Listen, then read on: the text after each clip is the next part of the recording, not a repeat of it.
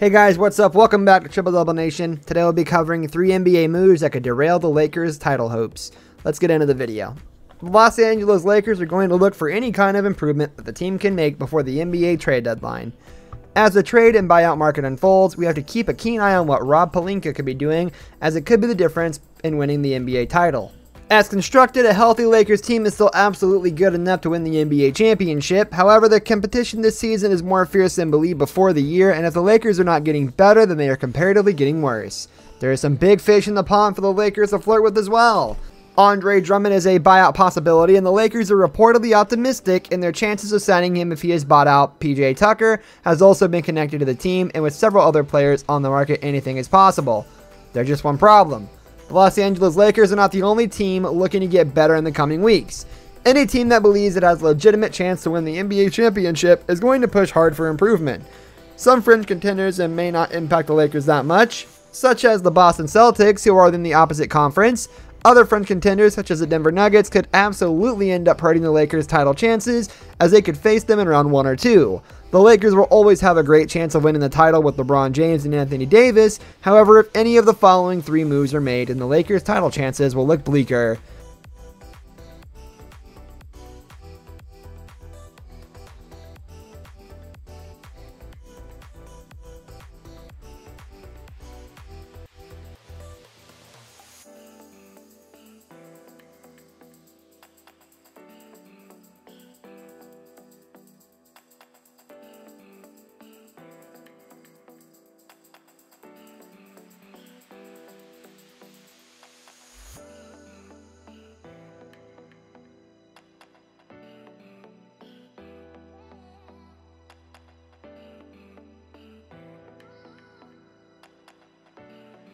Number 3, the Phoenix Suns trading for Nikola Vucevic. This is the least likely of the 3 moves, and we have not heard any direct chatter about the Orlando Magic and Phoenix Suns being connected. However, the groundwork for a potential trade is there, and it would be a solid deal for both sides.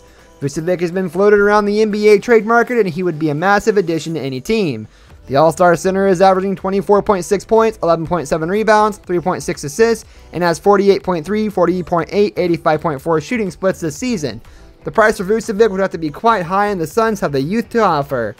Phoenix is far better than anyone could have expected this season, with Chris Paul yet again showing the impact he has on a team.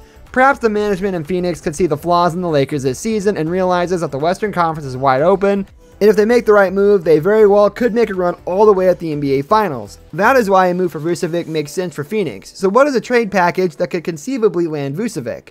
DeAndre Ayton, Dario Saric, Jalen Smith, unprotected 2021 first round pick, 2023 top 10 protected first, and a 2025 first round pick swap.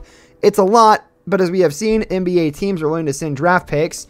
Orlando would get a young center in return in Ayton, the 10th pick from the 2020 NBA draft in Jalen Smith, and 3 first round picks for a year and a half of Vucevic. This would cause problems for the Los Angeles Lakers, as the Phoenix Suns would be getting even better at the center position and would have 3 All-Star caliber players in the starting 5 in Paul, Vucevic, and Devin Booker.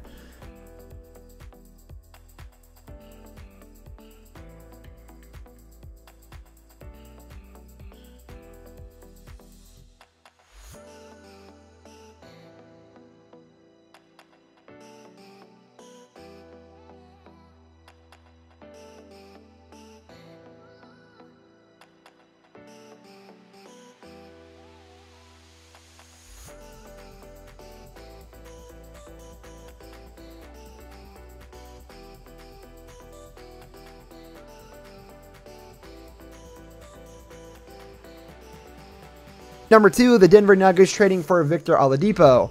Victor Oladipo is one of the biggest names on the NBA trade market, and it should be a foregone conclusion that he is dealt this season. He is in the last year of his contract, and the Rockets are about to undergo a fire sale at the deadline. There are several teams that Oladipo could join and make an impact, including the Los Angeles Lakers. Oladipo in LA would be very interesting, but a trade would only happen under certain circumstances. Oladipo would hurt the Lakers if he joined a team like the Los Angeles Clippers or Utah, but he does not really fit in either team, and a trade just does not work out. However, one team it does work out with is the Denver Nuggets. There is a belief that Oladipo could be traded for cheap, and the Nuggets could easily work out a deal. A deal that makes sense for both parties is Gary Harris, an unprotected 2021 first-round pick and a future second for Oladipo. Harris is a good defender, but he is a non-factor offensively. Oladipo has a much higher offensive ceiling and can contribute defensively in the same manner that Harris did, if not better. Oladipo at his best is one of the most underrated players in the league, as he is one of the best two-way players in the league. The Nuggets, especially with Oladipo, are not the kind of team the Los Angeles Lakers should want to come up against in their first or second round of the playoffs. Nikola Jokic already gives them matchup issues if they do not add the center position, and getting another perimeter threat can help guard LeBron James and be huge for the Nuggets. If Jamal Murray gets hot like he did last year in the playoffs, the Nuggets with Oladipo are a serious problem to every team in the West.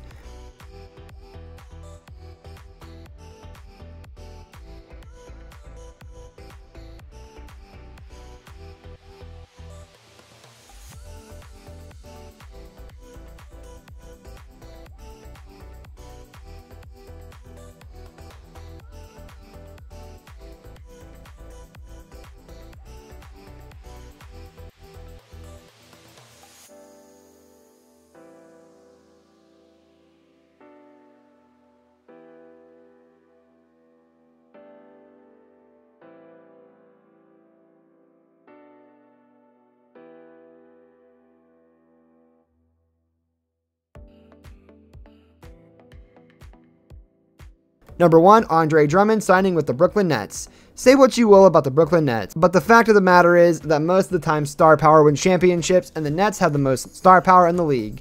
Blake Griffin does not really move the needle that much for the team, but does give them a solid depth option. If Griffin can be 80% of what he was 2 seasons ago, then the Nets just picked up a really good bench asset. The move that would really put the Nets over the top is signing Andre Drummond, if he was bought out, of course. Drummond is a classic case of a box sheet stuffer that is not as impactful as his stat line indicates, but he is still valuable to the Los Angeles Lakers and subsequently the Brooklyn Nets. The one advantage that the Los Angeles Lakers have over the Nets is their size, particularly Anthony Davis. The Nets, as currently constructed, are likely going to have to play a lot of small ball center with Kevin Durant.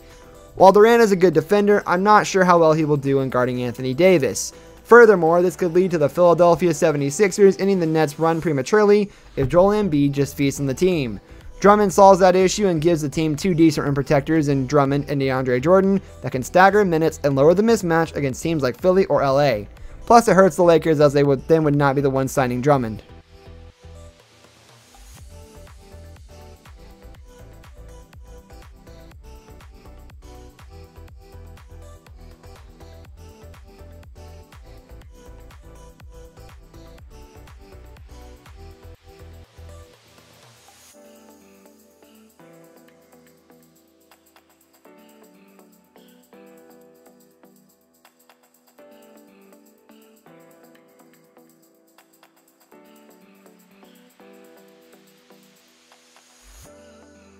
This brings us to the end of our video. I hope you enjoyed it. Hit like if you did, and hey, don't forget to subscribe to our channel so you don't miss out on any of our videos in the future. With that, I'll see you in the next video. Goodbye.